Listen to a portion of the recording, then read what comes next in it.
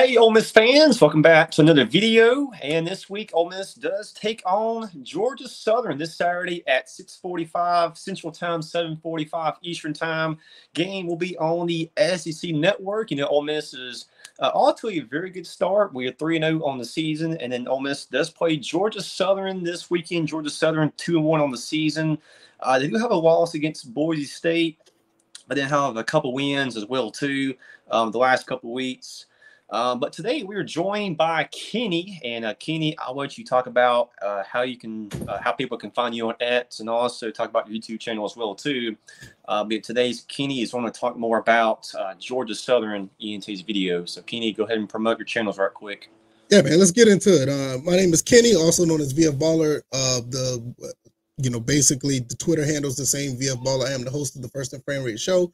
Mostly talk about Georgia Southern Atlanta Falcons football. And like I said, I really appreciate you having me on here. If you want to find me on YouTube, just type in First And Framerates. You'll find it right there. It should pop right on up. Over there, I talk about, like I said, mostly Georgia Southern, Atlanta Falcons football, and everything under the umbrella when it comes to the Sun Belt or the, NFC South, and everything, pertaining to that. So I'm glad that you have me on, Trent. Yeah, I appreciate you joining. Means a lot for sure. So yeah, let's just kind of dive right into it. So Georgia State, I'll tell you what, let's start with the offense first. So first, I want to tell you something before you start it. That's one of the cardinal rules that people get mixed up all the time. They confuse us with Georgia State. We hate that team. Yeah, Georgia Southern. Right. Southern, not State. Hashtag Southern, not State. And we'll be talking about them the following week because we play them. So, yeah, we do not like to be called Georgia State. Absolutely not. We hate that team. Okay, but yeah, Georgia Southern. Yeah, my bad. Okay, so Georgia Southern. Talk about some of your best players, type of offense you guys run, just kind of things just to watch out for this Saturday.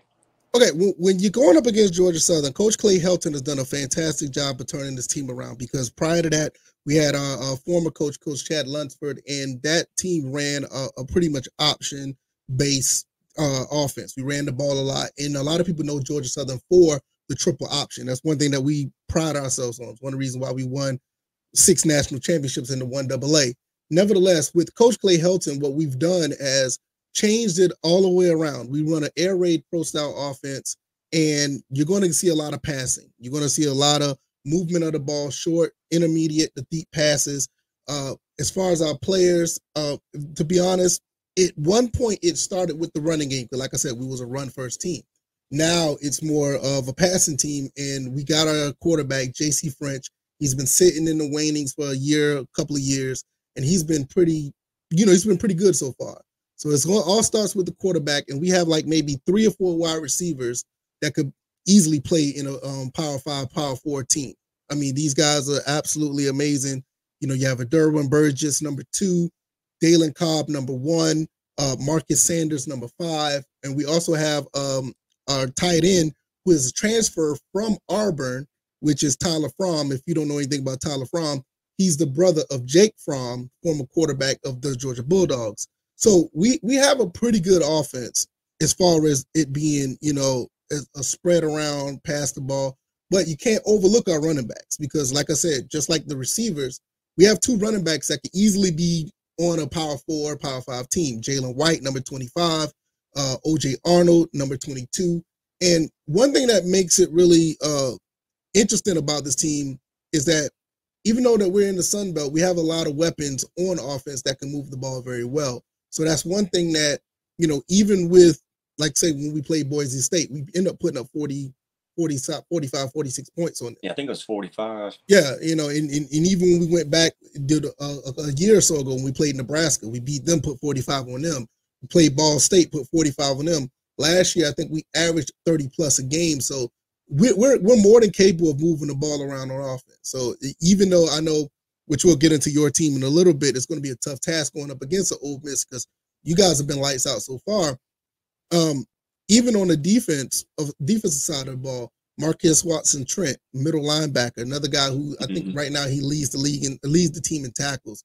Isaac Walker leads the league and leads the team in sacks. I want to say he does, but I know he's really good. Tracy Hill, pick 6 last game. Chase Gamble, he recovered a fumble last against Nevada. Marquise Watson Trent, I just talked about, he forced a fumble. So, and also in the middle, we have a couple of guys that are like 6 foot, 6'1", 340 plus pounds, and Latrell Bullard. That's one guy, and then we have a couple other guys of that same size. So we have a lot of weapons on the team, which you would think that a team that's in the group of 5 would be like just another middle of the road group of 5 team, but we have a lot of weapons that easily could be on any of these, the SEC, ACC, Big Ten teams, because we just have the talent. And that just goes back to Coach Clay Helton as far as his recruiting, mostly in the South, Georgia, South Carolina, North Carolina, Florida area, where there's a lot of talent. So that's basically what we bring to the table whenever you're facing us. Yeah. And now I was going to mention this right quick. Now, for those who don't know, yes, Coach Clay Helton is the coach there at Georgia Southern. Actually, he used to be at USC with Lane Kiffin many years ago. That's something many fans or many people may not know about. But these two coaches do know each other. And actually, I was going to mention this as well, too. Now, of course, Jackson Dart, at a high school, he actually went to USC out of high school, but then transferred to Ole Miss. Not surprising. For those who don't know, Jackson Dart was going to go play for Coach Helton at USC. That was the original plan. Mm-hmm. Okay. But yeah, I mean, you got to think about it. Like with that time for the Ole Miss. Yeah, as I say, you think about it with that connection between Kiffin and Helton. Helton was a quarterback coach because it makes sense either or. So, I'm not necessarily surprised. It's just another thing with Coach Clay Helton. He has that eye for talent. So when you do pick up a Jackson Dart, when you do have somebody like JT Daniels, which was there, when you have like a Drake London, which, the receiver that plays for the Falcons right now, Juju Smith-Schuster. So it's like he's bringing that level of recruitment and, the eye for talent to Georgia Southern is one of the reasons why the last few years we've been one of the top teams recruiting out of the Sun Belt, because he brings, that eye for talent and that type of the level of talent to the school as well. It's just like I said, these guys that are playing now could easily would have been on a group of 5, group of 4 team. Yeah, he has done an excellent job recruiting for y'all the last couple of years, just from what I've seen. But of course, he did the same thing at USC as well too. Great recruiter out there. Of course, great recruiter Georgia Southern as well too. But yeah, y'all got some guys who are very talented and could definitely play at a higher level for sure. Yeah, and I think that's one thing. The first game of the season, I was trying to tell the guys at Boise State, they were saying like, okay, it's gonna be like a 70-14. It's like, nah, like these guys can hang. And I think like once we start talking about your team and your side of the ball or whatever, I think that's the only thing that's a little bit different is like the talent level is, and I'm gonna be fairly candid. The talent level is below what an SEC team brings to the table. And I've seen what you guys are doing. I mean, you're putting up numbers like crazy against the opponents. I think for us, the only thing that we need to do is just play clean football, just to keep it competitive, keep it close, kind of similar to what we did against Boise State, and we can make it a game. As long as we don't cause make turnovers or give you guys any opportunities with what we have, I think our talent level can hang with anybody in the SEC, not just with Ole Miss. It's just that we just need to know that playing a night game, I think it's a night game, correct? Yeah, playing a night game like Central. Right, and you playing it in an environment like that, the last thing you would want it to be similar to what it was when we went to LSU back in 2019. But once again, I mean, who's going to beat Joe Burrow? I mean, who's going to compete with that during that time? I mean, Joe Burrow and LSU just ran through everybody. So you just don't want it to be anything like that. But that's the task that we face when we go play under the lights like that. Yeah, and we talked about this before we started the episode, but yeah, this is a Georgia Southern team who has beat some pretty good teams in the past. Of course, we mentioned, I know y'all beat Florida like 10 years ago, 12 years ago. Yeah, 2013 we beat them. Okay. And a fun fact about that, we beat that team without completing one pass. Wow, that is very no pass completions, and we beat them. Wow. Yeah, I did not know that. But yeah, y'all beat Florida. Y'all beat Nebraska a couple years ago. Yeah. Even back in 2016. Now, for those who don't remember, Ole Miss played Georgia Southern back in 2016, and we only won that game by 10 points. Yeah. It was a pretty good fight too. So this is a team who is going to probably surprise some Ole Miss fans Saturday for sure, in my opinion. Yeah, I think that's another thing a lot of people don't look at because, I mean, once again, like we was talking about beforehand, outside of that perimeter or that north part of Georgia where you go into the Atlanta area, you hear about the Georgia Bulldogs, you hear about the Georgia Techs, you hear about Georgia State, even though we don't care for that team, to be honest. But with them being in the Atlanta area, I mean, literally the campus is in downtown Atlanta. So they get the news media and the coverage. You know, even Kennesaw State, which is, you know, a little bit north of Atlanta, they get more coverage than us because we're down here in South Georgia. But best believe, you know, people overlook us. And like you said, the Nebraskas looked over us. Even Minnesota, we went up to Minnesota, lost that game 32-35. You know, even when we went to play against Nevada just recently, you know, Nevada, you know, they underestimated us to an extent, ended up winning that game by 3 in Nevada. You know, like I said, playing Ole Miss. We had another win against Florida. You know, so it's a lot of, you know, talent here. And it just goes back to where we play football. I mean, Georgia Southern plays football, blue collar. We're really tough. We don't really try to finesse anybody when it comes to any type of ways to get yards on the ground. We find a way to really try to punch you in the mouth. You know, I mean, that's just how Georgia Southern has been since the 80s. You know, we're blue collar, hardworking type of football players down here, and we find a way to win, you know, just by, you know, showing that we're not going to try to, you know, get over on you and try to blindside you with anything. We're coming at you every single time. So, and I think that's what the tradition and the pride of this team or this organization or this program is all about. Yeah. I was kind of your thoughts on this for a minute as well too. I don't know how much research you've done on this Ole Miss team. I'm assuming you've probably done some, but we've done a little, yeah. Okay, so the strength of our defense the last couple of weeks has been the defensive line. That's obvious. Now, our starting four, they're all going to be NFL players one day. Some of these guys will be high draft hits here in a couple of years for sure. But even the backups are guys who have NFL potential in the future as well too. But right now, this Ole Miss defensive line, we are first in the country in rushing defense. Oh my goodness! Only giving up 33.3 yards a game rushing, which is impressive. That's very hard to do. Yeah, and that's another thing. And I'm gonna let you go for a second, but another thing, that's one thing that's a concern for us, that we love to run the ball. But I think this year, our offensive line, which I don't think our offensive line is bad. I think we have more of a pass blocking offensive line compared to years or decades past when we were just a run blocking monster. I mean, we average almost 300 yards on the ground for forever. But this year is a little bit different, so that could be a little bit of issue. Yeah, but I'm gonna tell you, just being honest. I mean, if I was Georgia Southern, I would attack our passing defense. Now, our passing defense has struggled the last 2 weeks. There have been some couple series, a little sloppy, gave up a couple big plays. Even this past weekend, we only gave up 6 points to Wake Forest. But honestly, if you kind of think about it, I think we should have gave up probably 13 or 14 points. Maybe more, to be honest with you. But the Ole Miss rushing defense has been pretty good the last couple of weeks, but yeah, the passing defense has a couple of question marks, kind of a couple of concerns. Of course, me as an Ole Miss fan, I'm hoping we can, improve the passing defense before we play Georgia or before we play LSU or some of these bigger teams. Right. I do believe Georgia Southern will probably come out and pass the ball and attack our passing defense this Saturday. Yeah, I think that, like I said, that's one of the bread and butters of this team ever since Coach Clay Helton came in. He wanted to get a quarterback that could acclimate the playbook, can throw the ball and make every single throw. And for the last couple of years, we've been a little okay with that because we had Cal Van Treese, which did a pretty good job, playing for us, transfer from Buffalo. Then we had Davis Brin come in, transfer from Tulsa.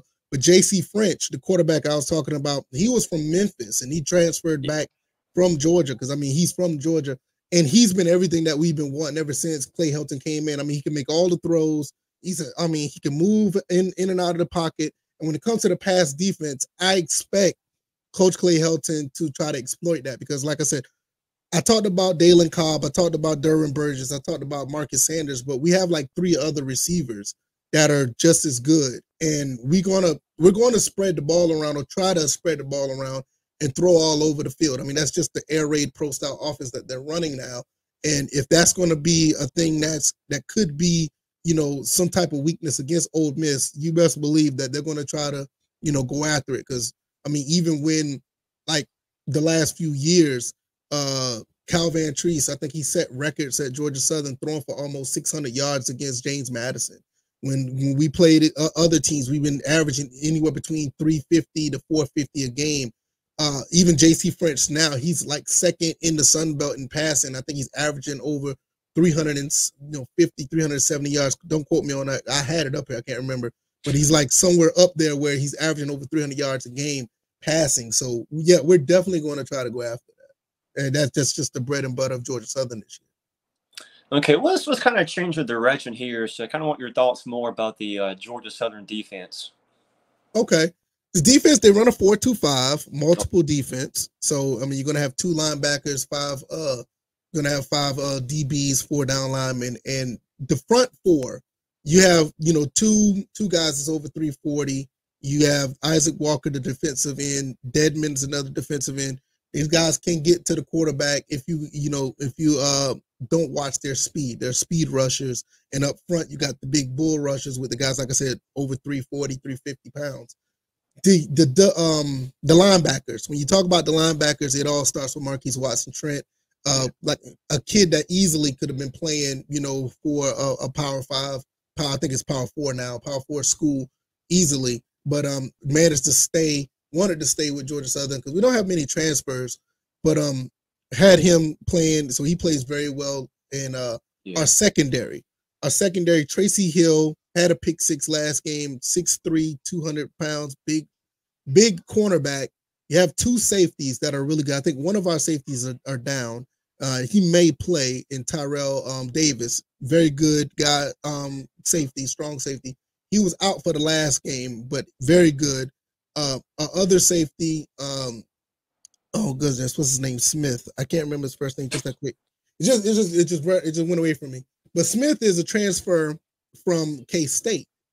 Came down to play for Georgia Southern and was phenomenal for our team. Led the league. I don't know if he led the league or I know he led the team in interceptions last season, and he had a couple of pass breakups this past game. And Cam Williams, another safety that we had that's from the University of Washington, transferred down and played for us as well. So the defense itself has been it wasn't that good against Boise State because you got Genty back there. I mean, he's the best running back in the country, possibly. Ran for all those yards. We tightened up every single game since then. I mean, we only allowed 17 points against Nevada, allowed 14 points against South Carolina State, and not just the points. It's just the way that we handle business by actually tackling, getting the teams off the field, 3 and outs, making sure they don't score, and being opportunistic when we got the turnovers when they came our way. So the defense is fairly solid. I would think that if anything, it would be a problem, which some people still think we still have a tackling issue, and I would kind of say that it is, but for the past couple of weeks, I mean, we've been doing phenomenal. So I think it's a very balanced defense overall. Not bad at all. Yeah, I appreciate your thoughts on that. But yeah, I want to mention this. Going back to that linebacker, Wilson Trent, he leads the team with the 20. I think it's 28 tackles right now, and he actually, the guy in second actually has 16 tackles. He is 12 plus tackles to everybody else. This dude is a guy Ole Miss has got to watch out for this Saturday. This is the guy who's averaging 9 and 10 tackles a game. Right, exactly. In the secondary, like I want to go back and I pulled it up now. TJ Smith is now. I know he's probably going to rip me for that because I think he followed me on X and he's probably going to he forgot my name. That's TJ Smith, secondary guy in the secondary, plays strong safety. Transfer from K-State. It's been everything that we've been asking for since he left K-State. So like with Marquise Watson Trent, man, he came through the ranks at Georgia Southern. I remember when he came in as a freshman and he was playing against other guys that were there that was playing that same position, and he always just wanted a chance to play. And every time he went in, he made a play or two, even as a young guy, sophomore, freshman. And once it was his turn, you kind of saw it in his junior year last year. And when you saw him play, you saw what he was able to do. I mean, he shut down the game against Georgia State. Every time we needed a play from somebody, he was there to at least in the vicinity to make it. He's always around the ball. And he's been doing a phenomenal job as being a leader this year. on the defensive side of the ball. Because, you know, when you talk about players like that, could have easily transferred and went to a Power 5 school, probably got more name recognition. He decided to stay where he started at, and it's just been paying dividends for him. Yeah. As long as you just one more question about this defense as well too. I think you kind of touched about this for a minute, but I saw y'all have had a couple different safeties the last couple of weeks. I think y'all had a couple injuries. Yes. Correct me if this is wrong, but I believe y'all have had a different free safety start every game. Yes. So far this year. Last 3 games. Okay, just kind of what's the plan on that Saturday? Do you think some of the if back or? Yeah, if Tyrell Davis is healthy, if he's healthy, he's going to play. He's the starter. But the other free safety, Cam Williams, is the guy that has basically been rotating out. I mean, Tyrell Davis in the Boise State game, he had a turnover. He had an interception in that game.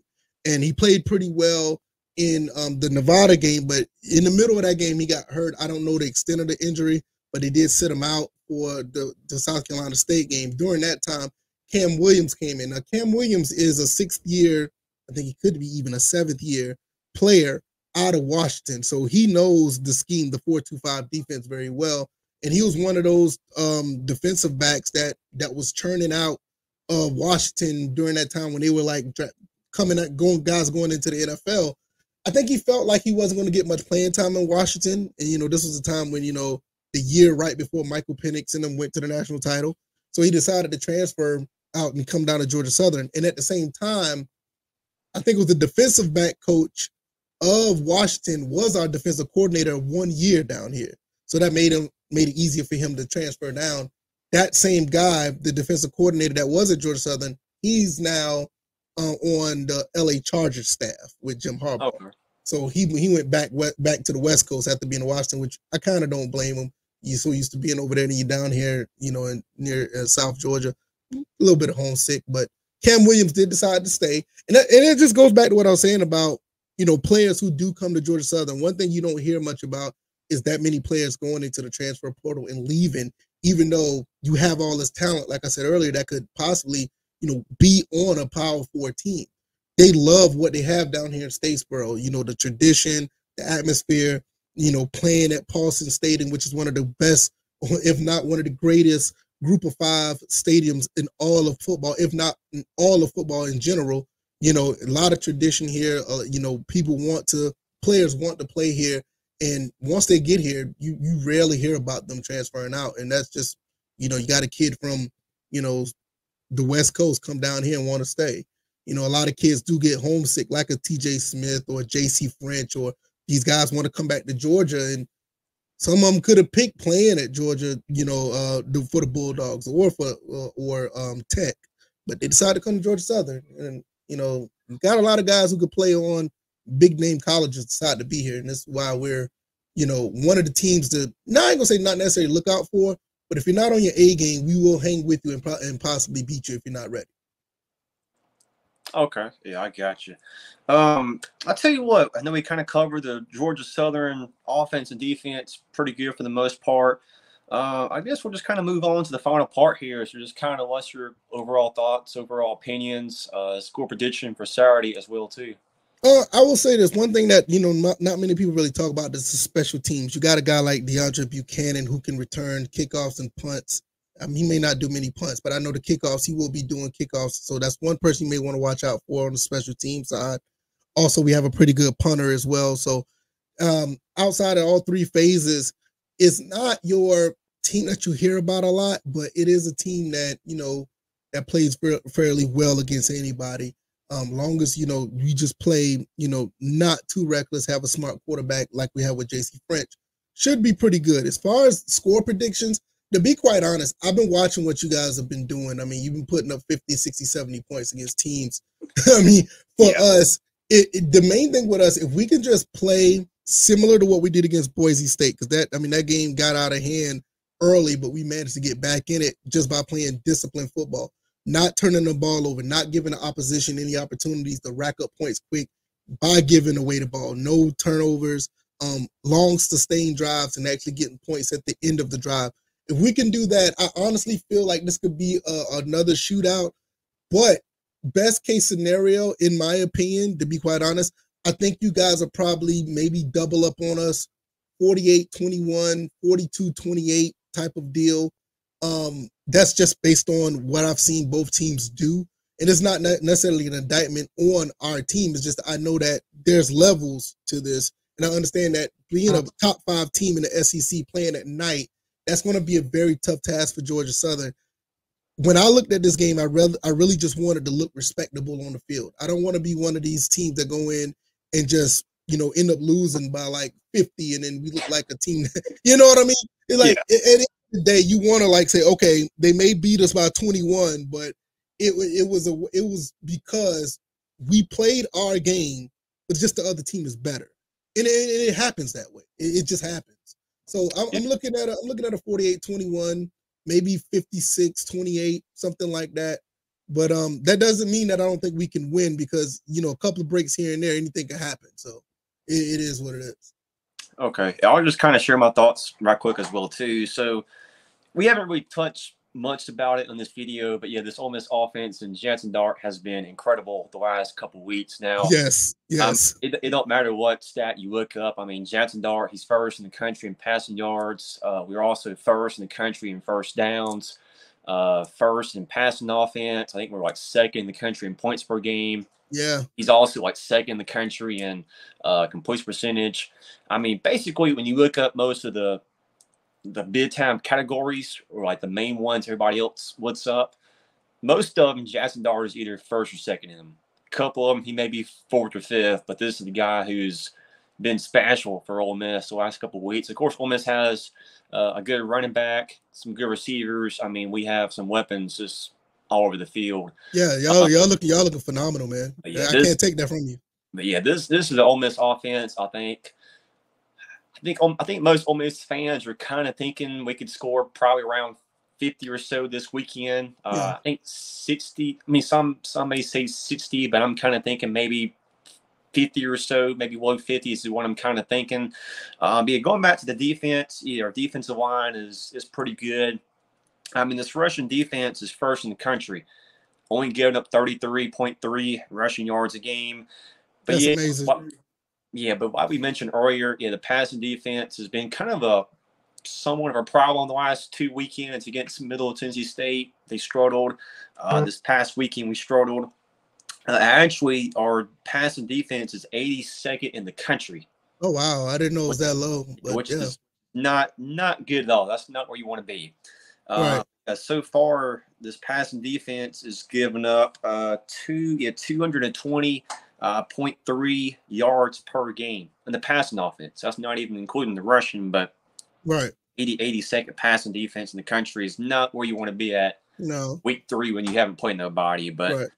That's what I said. I think that's where Georgia Southern's going to try to attack because we throw the ball around a lot and we have the receivers to do it. And that's why I think that even though I feel like you guys have put up those kind of numbers as far as the points, I think we'll still be able to get maybe 3, maybe 4 touchdowns in the game. I believe with the passing game we have.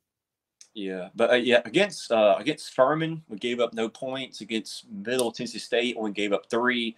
But then this past weekend, we gave up 6 to Wake Forest. I mean, once again, honestly, Wake Forest. I mean, we caught a couple breaks. I'll just be honest with you on camera. They should have scored another 7, 10 points, maybe more than that. But right. But I will say this. I know some Ole Miss fans may not agree with me here. I do believe this is the best offense we have faced all year. And that may be a surprise. That may be a statement many fans were probably not expecting me to say, but I do believe this Georgia Southern offense will probably score. In my opinion, I kind of think maybe 14 or so. Okay. Maybe 20 max, in my opinion. But okay. I think Georgia Southern will score some this weekend. So I'm kind of thinking maybe around the 50 to 20 range, kind of in that area somewhere. That's what I'm kind of I think that's fair. Because like I said, I mean, you're playing against a really great teams like when you're playing as well. I mean, playing at night in a hostile environment, that's tough. I mean, that is. I mean, like I said, it just goes back to look at 2019 when we played LSU under the lights. I mean, we didn't even have the type of offense that we have now. We were a run first option style offense, and and to be honest, I mean, you're playing against Joe Burrow at LSU. I mean, nobody's beating that team. No, I don't care. Nobody was beating that team in 2019. But nevertheless, like I said, with you saying that we're probably playing the best offense that you faced this year. I agree. Based on the other team, no disrespect to the other ones, but like I said, I think our talent level, we go to Wake Forest, I think we'll beat Wake Forest. We played East Tennessee, we'll beat them. Furman has been our stepchild even back in the 1AA days. And I'm gonna be honest. I mean, we've been beating up on Furman since before we came to the FBS. So that's nothing new. I mean, they're happy that we're not playing them anymore in the SoCon. They don't want to play us no more. But with that being said, yeah, and I think it's a fair assessment. You said 50 to 14. I'm thinking more of the 48, 28, maybe 48, 21. And I think it's fair because of the situation. If it's a day game, maybe I think it's even more. And like you said, some of your fans may not, but agree with it, and that's fine. A lot of Boise State fans didn't believe it either. I mean, I said it on my podcast. I said that we're going to score 7 or 8 on 7 or 8 drives. They didn't believe me. I mean, we scored 45 points. That's 6 touchdowns and a field goal. That's 7 drives. And they came back like, oh, I see what you were saying. I'm like, yeah, like this team can put up points. It's just the main thing is if you're playing against anybody, it's going to be a shootout. The last thing you want to do is turn the ball over. If we turn the ball over, all bets are off. Other than that, I think we can hang with almost anybody offensively. Now, defensively, I think we got some good players. But then again, like I said, there's levels to what we have. There's talent in the SEC, talent in the Big Ten, talent in the ACC, and, step down and you got talent in the Sun Belt, which a lot of those players could be playing at that level on those teams. There's a lot of Group of 5 teams that got a lot of Power 5 players. It's just that they don't get the playing time, or the coaches thought otherwise of not keeping them on in Ohio State, or not keeping them on the Northwestern, or and they just decide like, okay, I can't get playing time. I'm just gonna go play in a Group of 5 team, and they get the playing time. So it's we have talent, but I know there's levels to it, and that's why I say you guys will probably double up on us, probably put up anywhere between 45 to 55 points. And if we play our game and if we don't get the opportunities to steal a couple of turnovers, I think at the most we'll probably put up maybe anywhere between 21 and 28 points. Okay. I got you. Yeah, Kenny, I think that is going to be it for today's video. Once again, I appreciate you coming on. Definitely means a lot for sure. I will make sure to post your link, your YouTube channel link in the comments, and also Yes. I'll give you a link to your page on X too. So yes, I'll be doing the same thing because I mean, us guys, making this content. I mean, I think we do the best job out of any analyst that's on the national stage. I think we do a great job. So I'll be linking your stuff and I'll be following you and subscribing to the channel and following the Ole Miss. I really want y'all to beat those Bulldogs. Oh my God, I hope they'll beat the Bulldogs. Oh, you're talking about Georgia? Yes, please beat them. Okay. Please beat them. Please beat them. Please beat them. Will, so yes. I mean, they look kind of suspect against Kentucky, so I mean, hey, they look a little suspect against Kentucky, so yeah, they did for sure. But yeah, that is going to be it for today's video. And of course, if y'all could also just leave a like, comment, and subscribe if you haven't already, would also mean a lot as well too. See you guys next video. Have a good one, and of course, hotty toddy.